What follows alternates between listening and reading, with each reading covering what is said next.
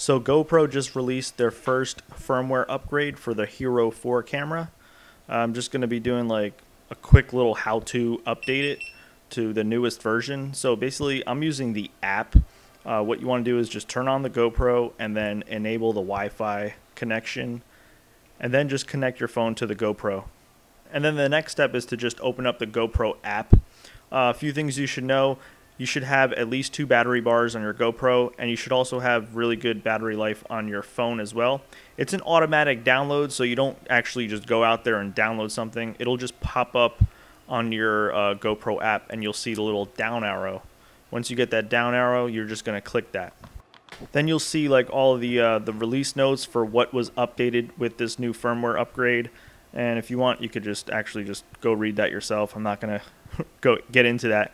And then obviously the last step would be to install the update. The entire update takes about 3 minutes to complete. It's going to download it to the camera, and then your camera is actually going to turn off and turn back on a few times during the update process. So you're just going to literally just have to wait until it's done. And then you'll know for sure that it's done because it'll say the update is complete. While this is updating, I'll just go through some of the new features and fixes that have been done with this new firmware update. So some of the new features, it adds automatic shutter option for night lapse mode and also continuous interval for night lapse mode.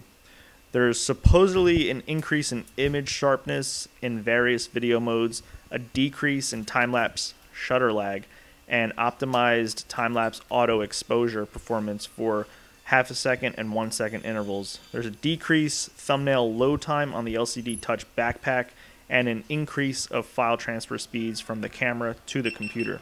Some of the bug fixes, there was a bug fix with an issue that may prevent pairing with the GoPro app, also an issue that may disable live preview on the GoPro app. There's also another fix that may cause the camera to appear out of range with the GoPro app. There's a improved battery level icon accuracy, and they fixed an issue that may prevent files from being deleted. Additionally, there was a fix that caused the camera to automatically power on when connected to a computer, and there's also other various improvements and bug fixes. So that's really all there is to it. Just make sure that you have good battery life on your phone and on your GoPro, and you'll be all set if you're using the GoPro app. You can also use GoPro Studio. I've never done that before, so I don't know how easy that is. And there's also the manual method where you transfer the update to the SD card. Hope you found this helpful, and I'll see you in my next video.